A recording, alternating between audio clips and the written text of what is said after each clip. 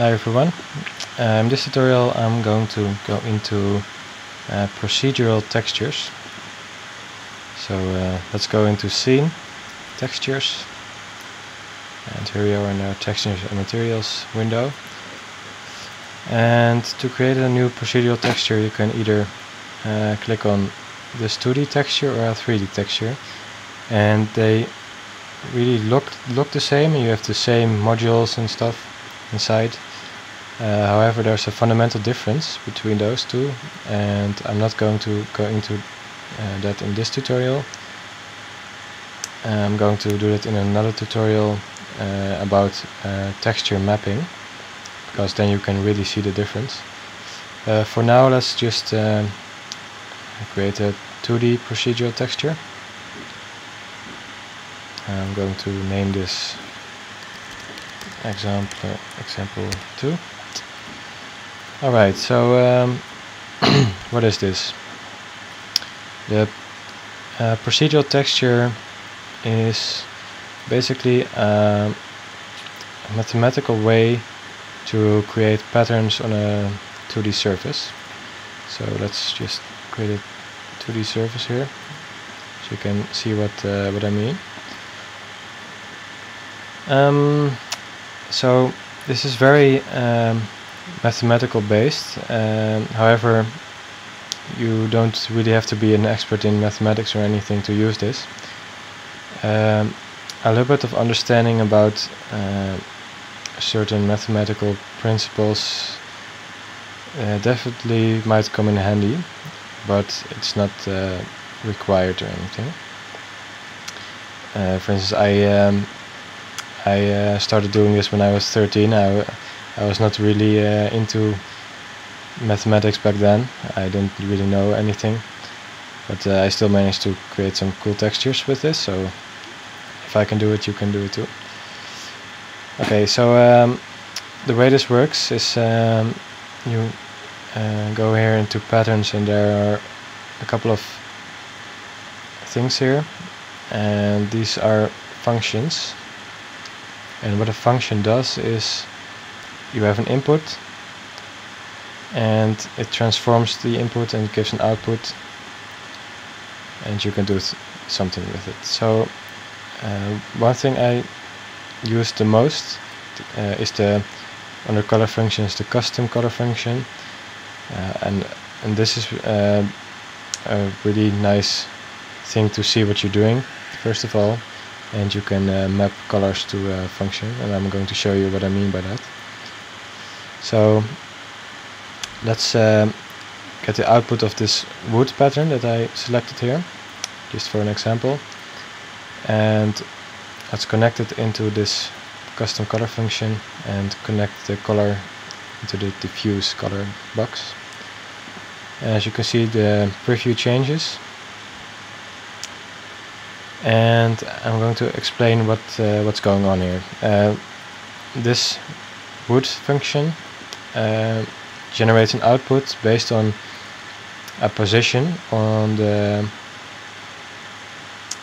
texture. So this is a 2D texture, so you have 2D coordinates. So let's just say that we have an axis here. This is the y-axis, and this is the x-axis.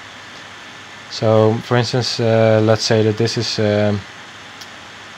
axis 1, for example, and this is axis, or this is y is 1. So if x is 1, y is 1, then we have a value of 0. And the custom color function here can, how do I say it, can visualize these ones and zeros. And 0 is black and 1 is white. It's pretty straightforward, and everything in between is just a shade of gray. So this custom color function visualizes what's going on here with this pattern. Yeah, so for every input, the wood function gives an output of a value between 0 and 1.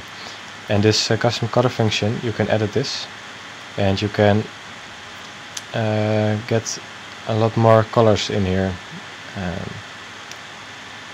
and this is basically a way to map a color to a certain value of between 0 and 1. So let's try that out now. We want to make a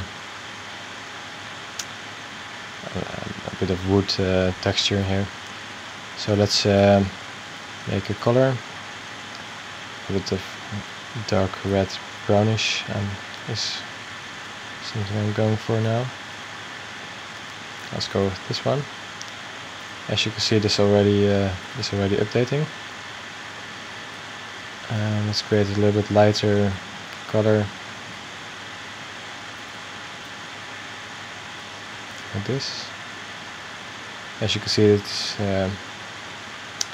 this is now mapping 0 to this color, 1 to this color, and everything in between to what's in between here. You can also add another other points with different colors. So let's say that we have a very dark color in the middle.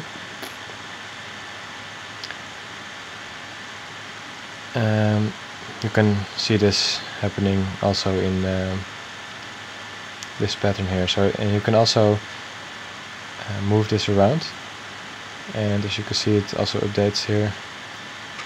So you can create pretty cool things with this. Let's delete this. So alright, this is basically an explanation of the basics of the procedural textures with the wood function. There are a couple of other functions, and I'm going to discuss very briefly the ones that I use most. Let's go into well, the noise function is something I use a lot.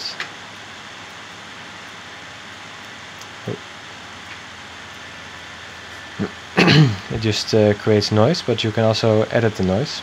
For instance, if you double click this function, you can adjust the properties, the amplitude or the amount of octaves. But there are also inputs here that you can adjust using mathematical functions that you create in here. So let's just make a very simplistic, just one value. If you set it to higher than the standard is 0.5.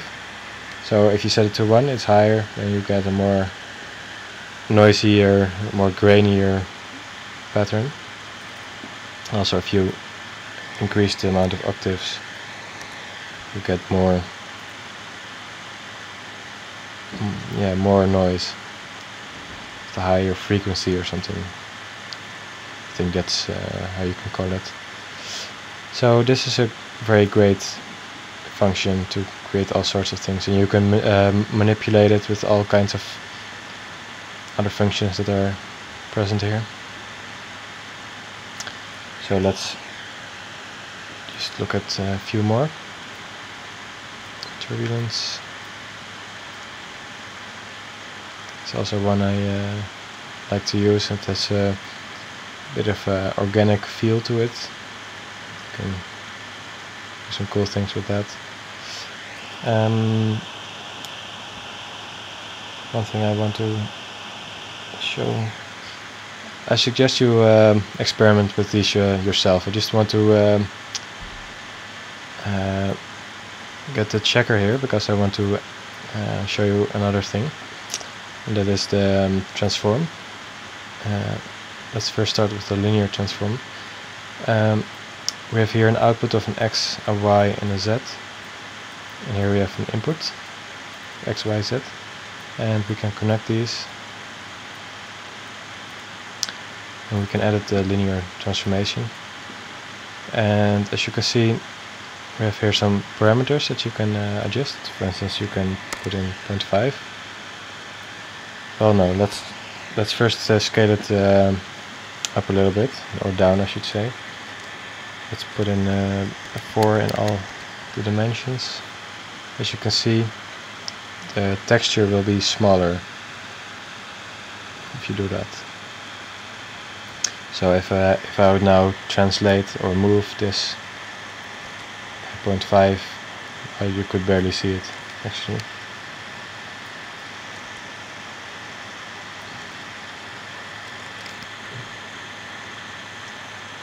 There you have it. You can move it around with this. Normally you don't really have to do that because you can move it along your object in your scene with texture mapping if you wanted to do that. But you can also do things here. You can also rotate. Something really strange happened here. I don't know why that is. Maybe if I rotate it like this. 90 degrees, of course, is not going to do much. Alright, I have to say I have no idea what's going on here. I'll have to look into that. But anyway, this is a way to transform your input. So the input that the function is receiving gets distorted, if you will. Like for instance, now it is scaled, so the input is scaled, so the output also is scaled. Alright, let's look at one more transform, and that's the jitter transform. And I should say these two transformations, the polar and spherical transformations, are similar to the linear transform, only they use polar or spherical coordinates, I believe, and that gives a little bit different effect. Like you can edit the spherical coordinates, for example, but I never really use those, and I think it's a bit confusing to use other coordinating systems and stuff. Alright, so the jitter. Alright, in order to show you this now, I can just show you like this. The jitter transformation, what it does is it creates some kind of noise. It adds noise to it. And I'm now going to scale the noise down a little bit. As you can see, the noise is now, it has smaller wiggles in here. And the amplitude also says something about how big these wiggles are. So this way you can distort your texture a little bit. So I think, no, I'm just going to go into what these are. I'm not going to show you any examples because the tutorial might be a little bit too long if I do that. Yes, let's look at what these do. This is of course the diffuse box that we have here. This is just color information on your object. The specular, I believe I already explained this in another tutorial on uniform textures, and these are the same, only this time you can use functions to do basically the same thing as here. You can have a pattern in for example the specular map or emissive map, or even the amount of specularity.